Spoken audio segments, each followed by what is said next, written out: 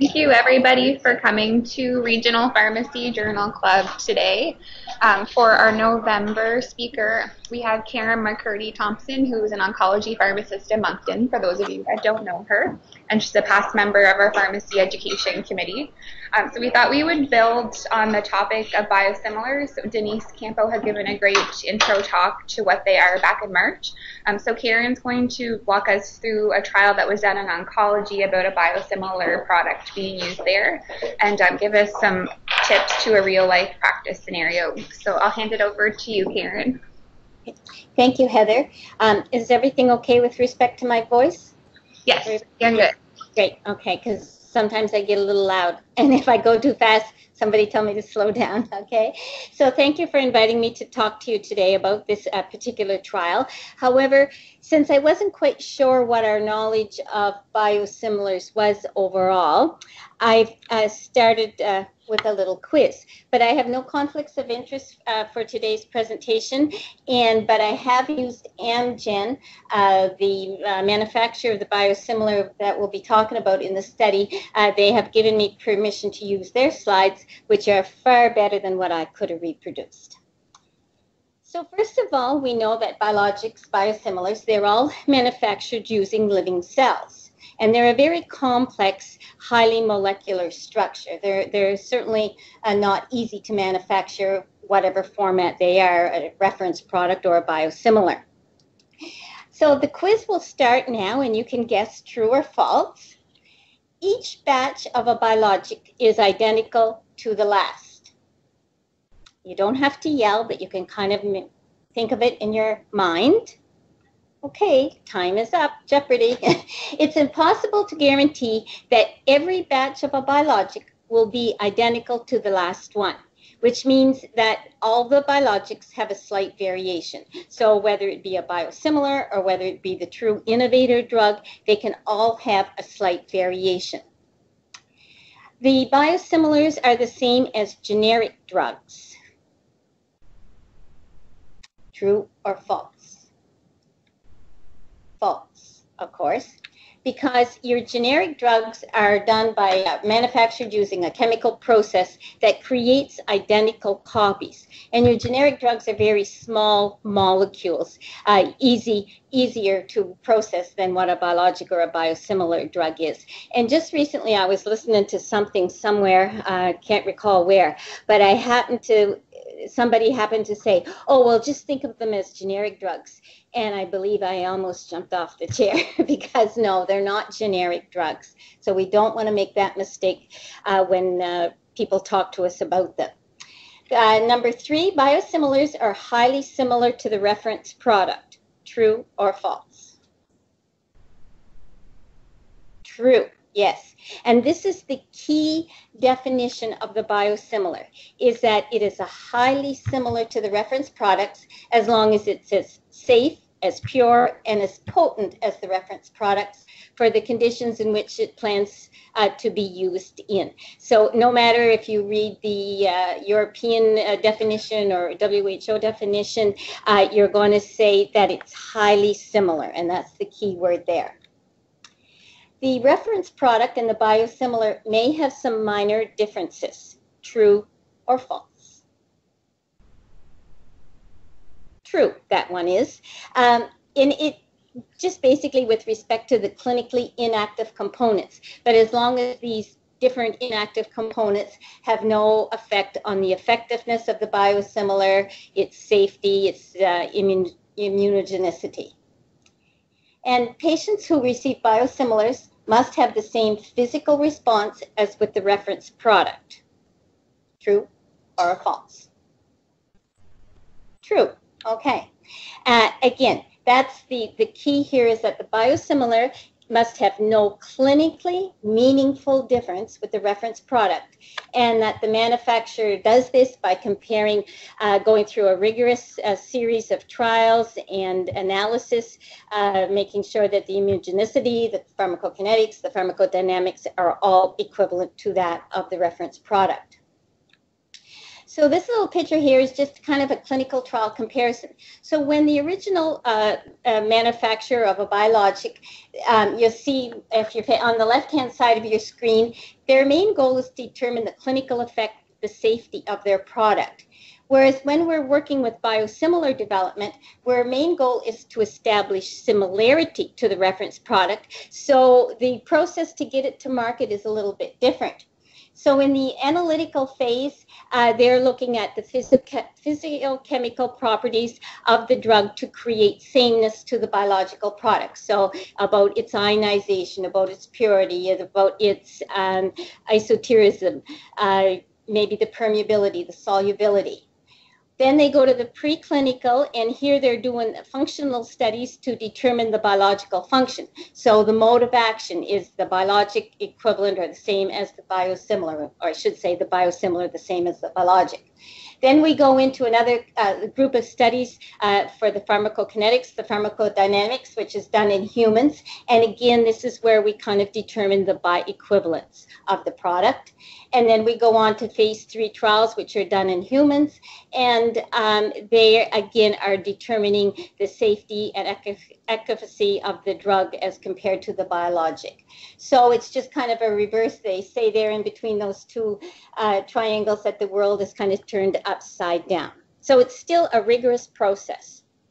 However, there are some considerations that when they're doing, not totally different than an originator drug, but some of the things that might look at a little bit differently when they're doing a trial design is that they have to be done the indication for the drug. And you want to do that in a very sensitive population. And by that, I mean a population that will detect any meaningful differences fairly easily and fairly promptly in the course of the disease, okay? So in the case we're going to be talking about today, we're talking about the drug bevacizumab. Mostly we think of that in terms of colon cancer, but the colon cancer population is not a very sensitive population, whereas a lung cancer patient is somewhat more easily to detect any changes, any difference in the availability of the products. So we want to do them in similar populations. We, of course, want to look at as we do in everything we pretty well do in pharmacy, we look at the patient's well-being, what other comorbid states that they have, what other medications they're on currently or in the past, and, of course, the severity of their diagnosis. It has to be a similar route of administration, and are we using it as a single treatment in combination, and are we comparing it to the standard of care? We're looking at the endpoints, and when we're looking at endpoints in biosimilar trials, we're more or less looking for activity, like maybe a response rate, as compared to an endpoint like something like overall survival, because we're just trying to determine that the products are clinically equivalent. So they should be relevant. They should be accessible and sensitive to detect any differences. And most of the time, they would be the endpoints would be similar to that's been used in the original biologic trial. However, they could be somewhat different. But as long as we know what we're monitoring and we're looking for.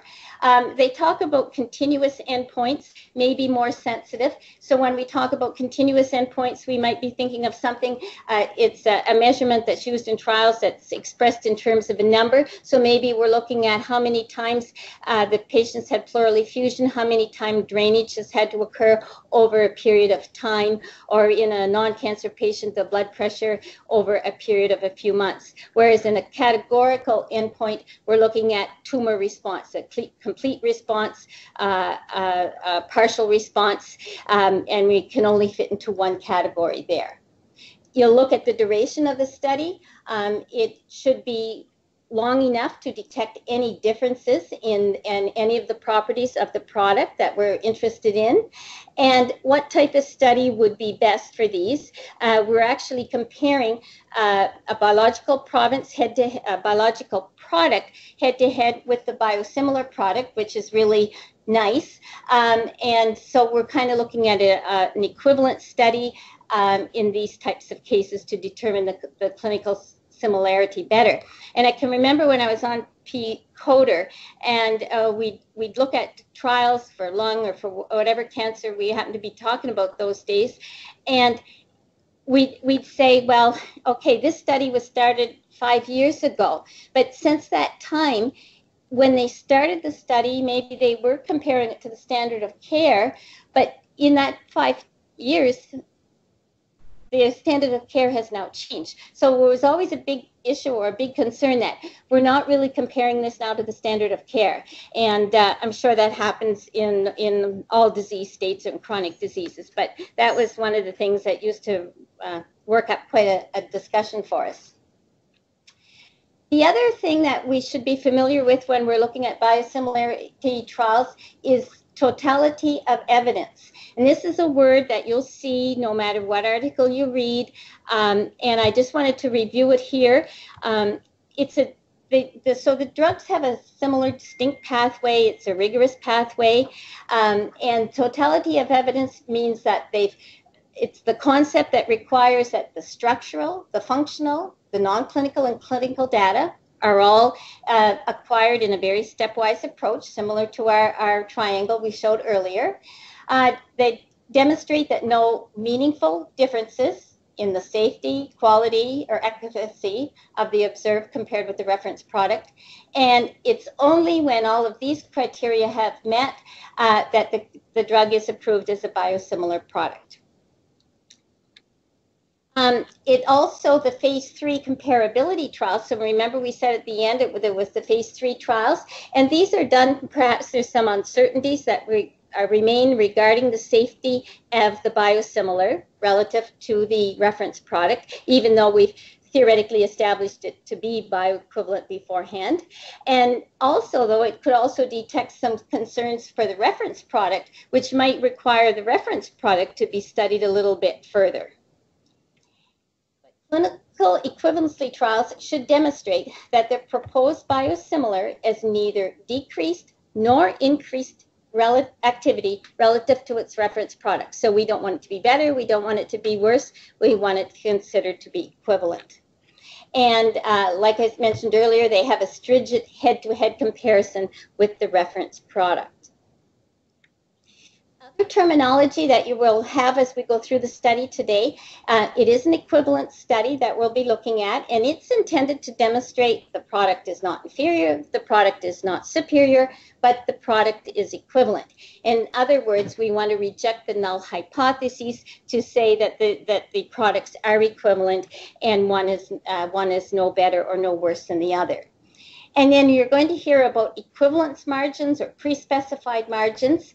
And this is defined as the largest difference that is clinically acceptable between the test drug and the active control that will detect any meaningful differences. So when we look in our study, we're going to talk about the pre-specified margins. So the parameters or the study results have to fall within that particular margin in order for it to be considered bioequivalent.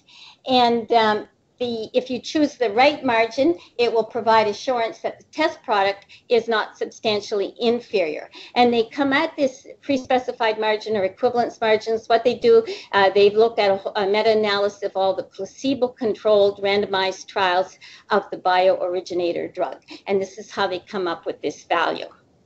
And it's usually equal on both sides. So right here we have a little picture to show that. You can see the dotted line on the left-hand side is the equivalence, lower bound of the equivalence margin, and that our top line does not cross that equivalence margin line, whereas the bottom one does. So therefore, our top product would be considered biosimilar because it falls within the appropriate range at a 90% confidence interval.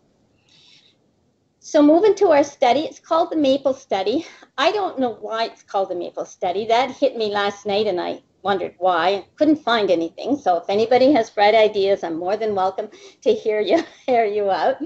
But it talked about the efficacy and safety of the biosimilar ABP215 compared with bevacizumab in patients with advanced non-squamous, non-small cell lung cancer, and it was a randomized, double-blinded phase 3 study. Now, this study started in November the 11th. I thought it was kind of funny starting on a Remembrance Day, probably in the States, that would be why. November the 11th, 2013, and the study finished on July the 23rd, 2015.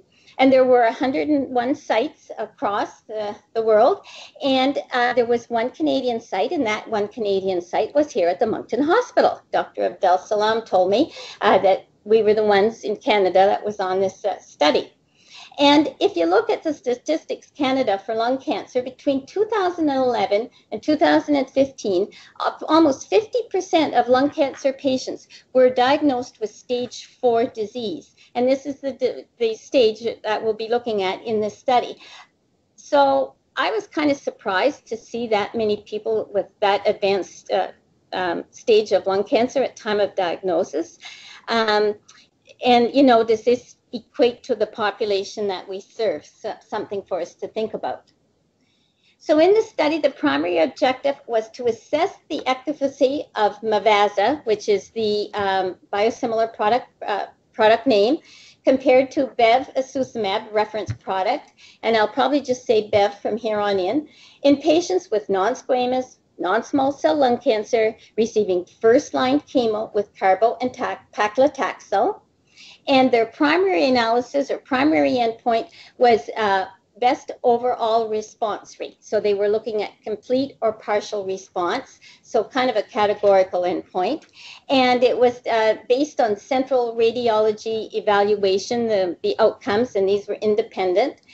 They had the pre-specified margin at 0.67 to 1.5. So we talked about the equivalence margin, the pre-specified margin. For this particular study, it is that 0.67 to the 1.5.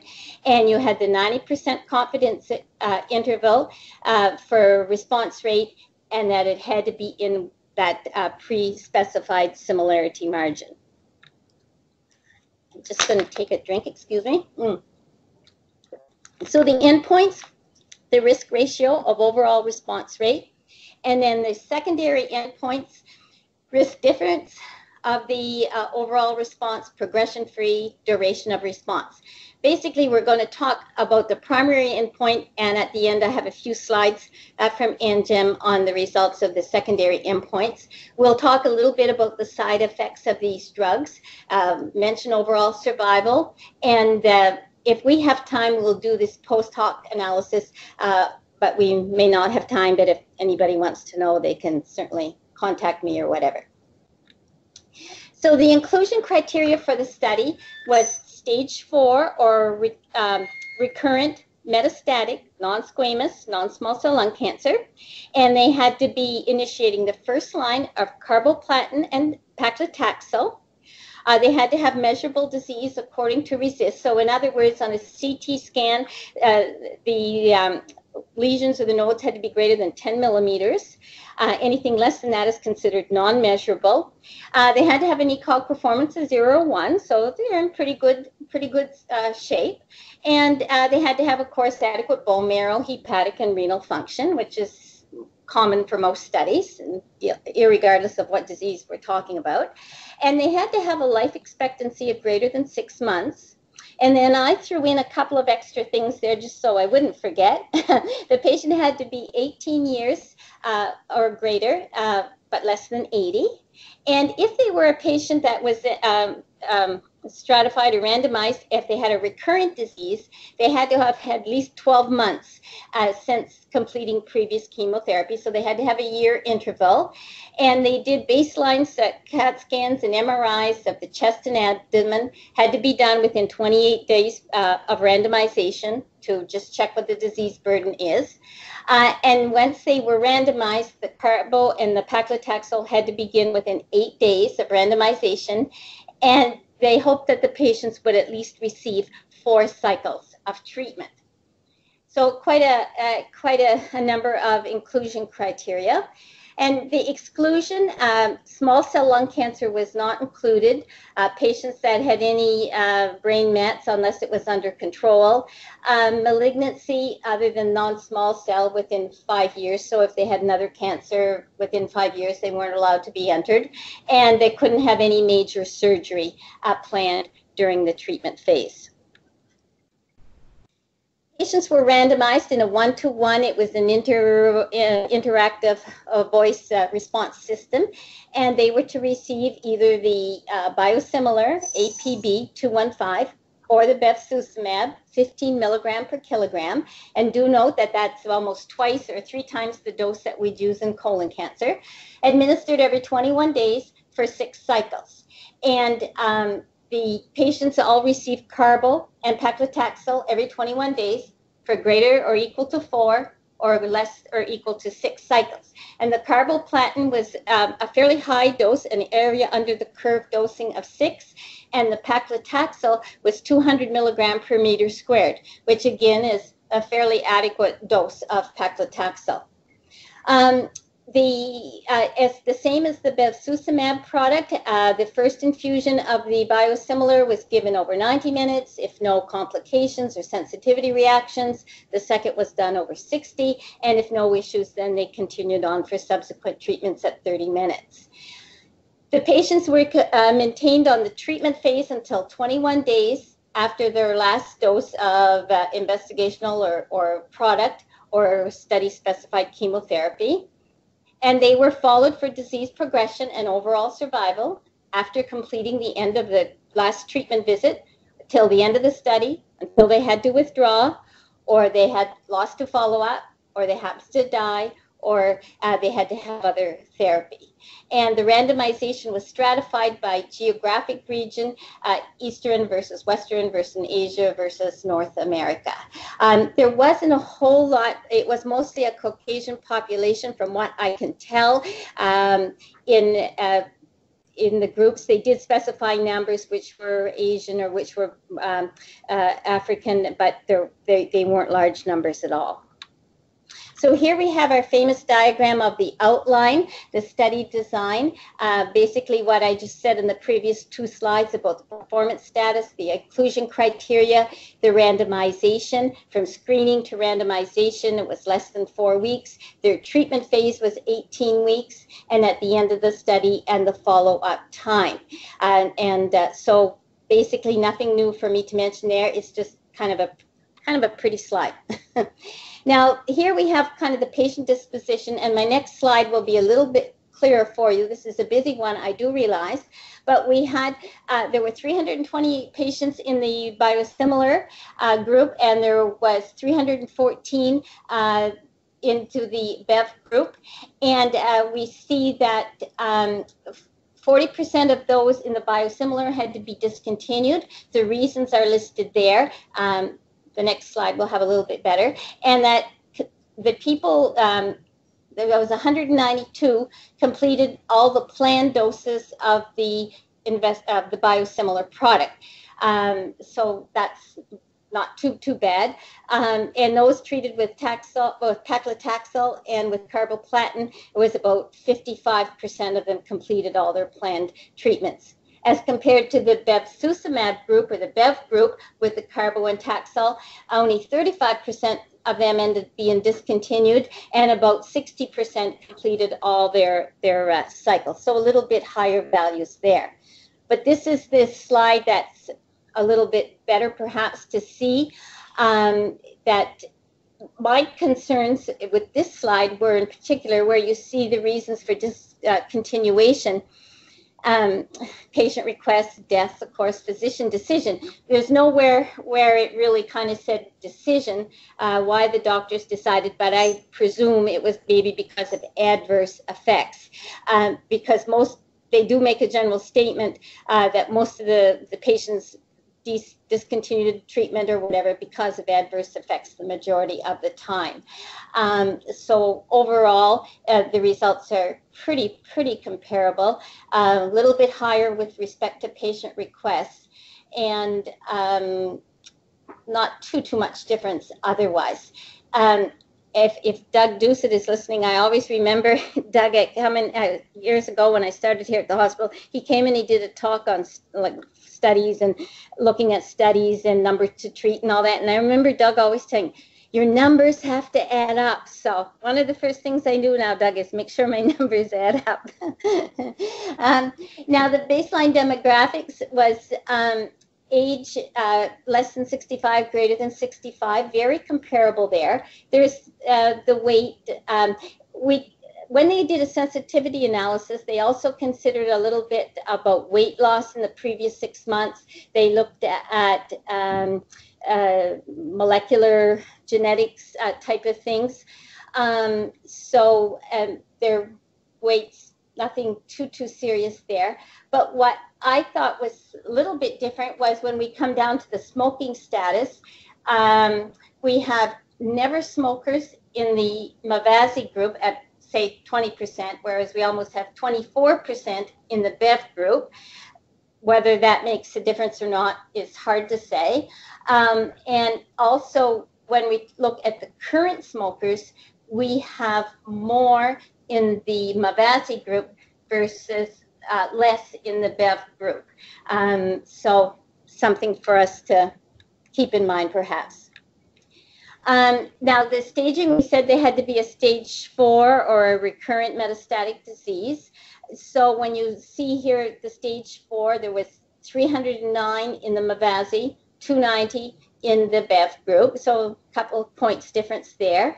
And the recurrent disease, again, almost the same difference, about 1.8, I believe it works out to. We ECOG performance, again, 0 or 1. So just the characteristics of the population, mostly considered to be similar. For statistics, it was a 90% power in order to determine the equivalence between the products and that safety margin of 0.67 to 1.5. They took the trough concentrations of the drugs were similar at various points throughout the study. And at week 19, at the end of the study, the concentrations of the Mavazi versus the bevacizumab were very similar. So this is what it's, when we're doing the bioequivalent studies, all of this stuff is very important because we've got to make sure that the drug works in the same way as it does in the originator product population as well. When you read about this stuff, they say very many times that, you know, we have to detect this, we have to do this step, we have to prove that it's equivalent, we have to prove that the mode of action is the same. And so seem to be very, very conscientious of all that. Just a little bit of miscellaneous data. We had a few more patients completing the bevacizumab group of at least 6 doses. We had doses that were held at least once, a little bit more in the bevacizumab group, there was no real reason. Most of the times it was because of side effects. Dose interruptions, carbo doses, very, very similar in the number of the carbo and paclitaxel doses in both groups. And the mean number of doses in each were approximately 4.8 versus 5. So comparable there. I don't think there's anything that stands out too much. But here we come. So our primary endpoint being the best overall response. And we had 2 complete responses in each of the groups. And we had partial responses at 38% versus 41% in the originator product group, a little bit higher. We had a lot with stable disease, comparable. With progression-free survival, very comparable. Again, remember that was a secondary endpoint. And the overall survival was, again, very, very comparable in these groups. So our overall response rate, 38 versus 41%.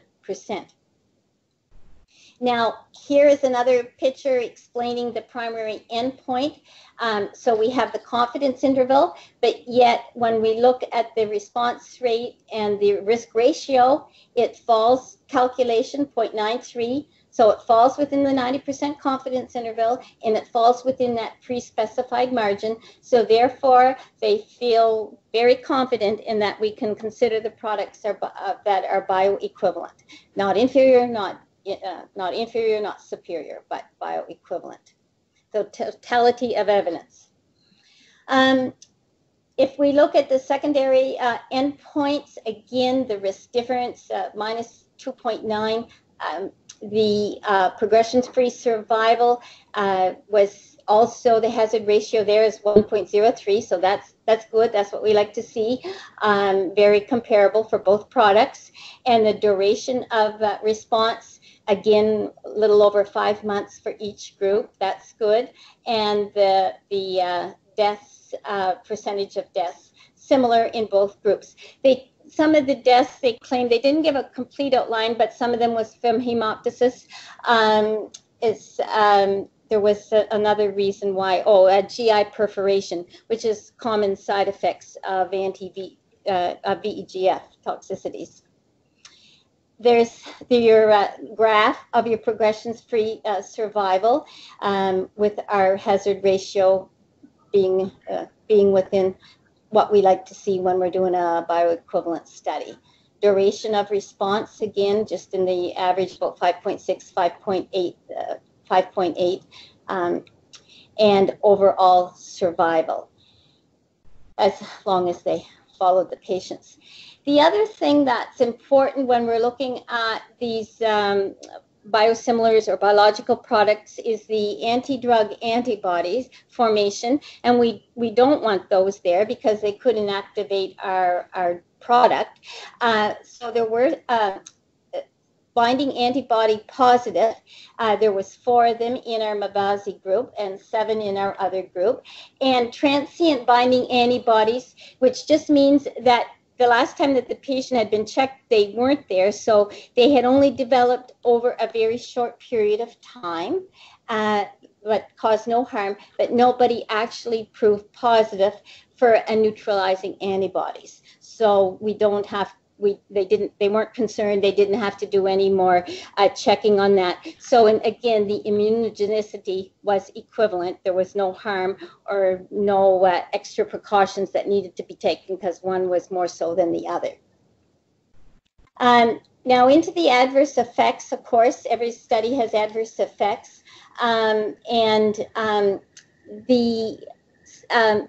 Again, mostly your VEGF toxicities, there was greater than grade 3 adverse effects, 43 versus 44%.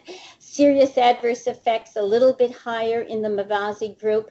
And there was fatalities, there was 4 versus 3.6. So there was actually 24 fatalities in total, 13 in the Mavazi and 11 in the bevacizumab group. And not a whole lot of discontinuation because of the adverse effects, 18 versus 17%, or 19 versus 17. Similar here, this graph here is mostly the GI perforation, the hypertension, which we do see with our products, and proteinuria, no big change there. This product, Mavazi, it has to be the same as bevacizumab. If we had surgery, we have to wait at least a month for surgery. Once surgery is completed, in order to start the Mavazi product as well, as we would if we were using bevacizumab in colon cancer. The study limitations, perhaps the choice of response rate as primary endpoint. But again, remember we talked about endpoints, and we're not looking to determine safety and efficacy of the product. We want to find an endpoint where we can determine if our products are equivalent enough to elicit a similar response. So that there was a little bit of discussion in the article about that, but they still felt that the response rate was the right type for this particular type of trial, and that they didn't do a maintenance phase, but then what more would the maintenance phase prove about the bioequivalency of the product? Probably not. Not a lot was their conclusion for that. in other words, in the discussion part, the study seemed to prove that the products were clinically equivalent in terms of their mode of action, their pharmacokinetics, pharmacodynamics in the body, their immunogenicity, and that it had no more, these adverse effects, serious adverse effects that reported were very similar, and that no patients had any neutralizing, developed any neutralizing antibodies. Now, if we have time, oh yeah.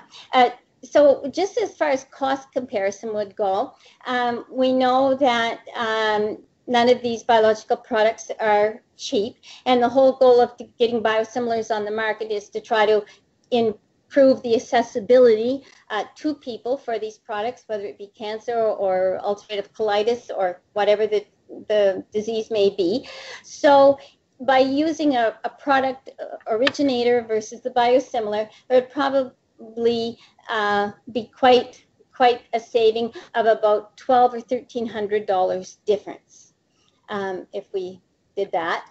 And some of the pharmacy pearls for those in attendance, there's been no formal drug interactions with this product. They do know that it doesn't interact with 5-FU, of course, carbo or paclitaxel, but not a lot of other things have been shown yet as far as drug interactions.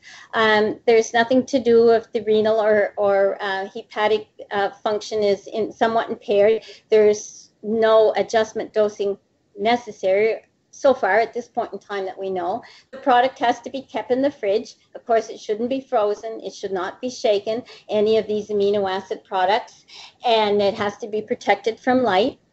And it doesn't have any antimicrobial preservatives, so stability can be somewhat limited.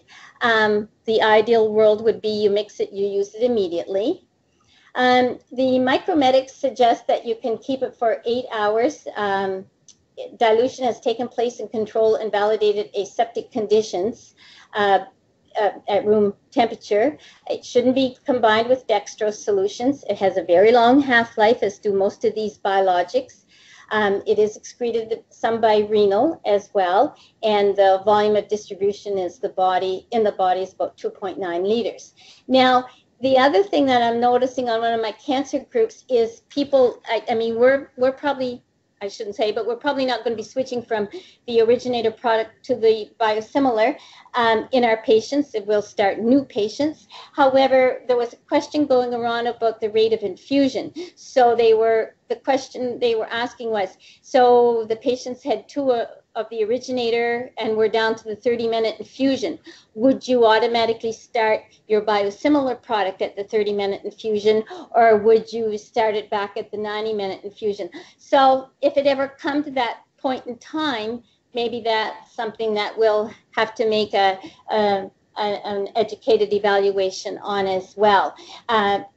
The responses, there was only a few responses. Some start all over again at the new rate if they're changing them. Others just continue on. So it was a 50-50 hodgepodge of answers to that question.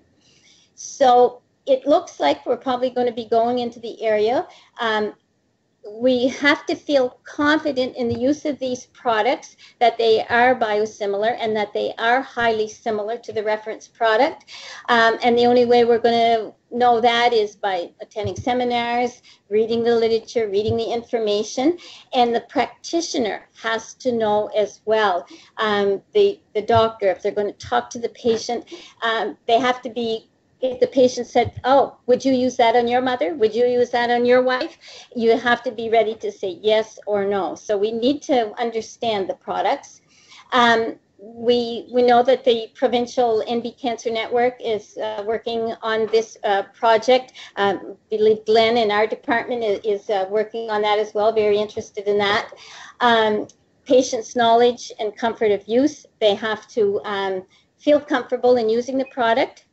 We don't want patients to think that they're a second-hand product or that they're a generic or that they can't, that it just because it's less expensive that they, you know, that they're getting a second-grade product. So we don't want our patients to feel like that, and that's not what we're doing.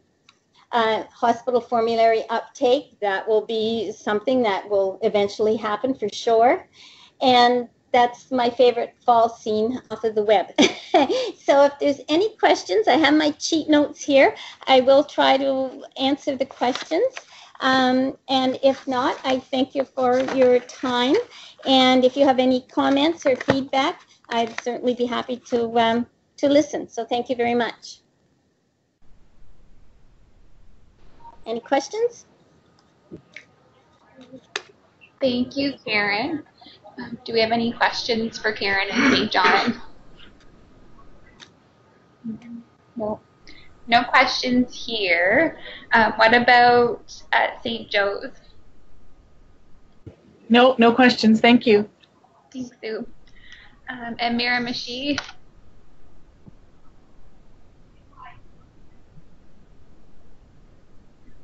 Krista in Sussex, do you have any questions for Karen?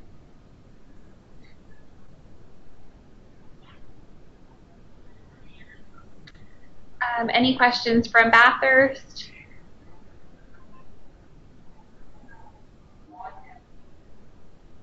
Quiet bunch today, Karen. Yes. I need all those cheat notes. Does anybody in Moncton have questions for you?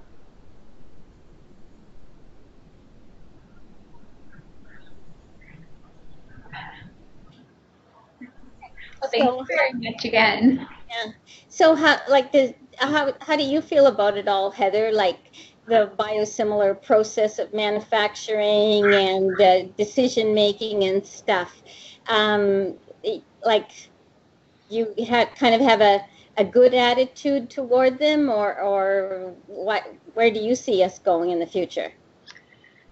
I think it's probably the way of the future when you look at it. I think from a financial perspective, and I'm glad they're doing the trials to make sure that things are bioequivalent. And I know in the nephrology world there was a lot of hesitation with the erythropoietin stimulating agent, because back in the 90s there was that, I forget what it was called, the P something, where the red blood cell aplasia with certain products. So you know, in Europe they've done a lot of trials with the erythropoietin biosimilars, and so far the results have been promising, and a lot of sites there have switched. So there's a lot of, seems to be, when you read the articles, a lot on like the rheumatology side, or on the ulcerative colitis and stuff, the infliximibs and stuff like that. And there's lots in oncology, but more complete studies or long-term product use more in the other chronic rheumatic diseases or autoimmune diseases. So, and they all seem to report good outcomes and good results. So, you know, but and one thing too is we can extrapolate. The companies don't have to do something for every disease they want it for. They can extrapolate. And with bevacizumab, just as one note, I thought maybe somebody might ask if we could use it like for the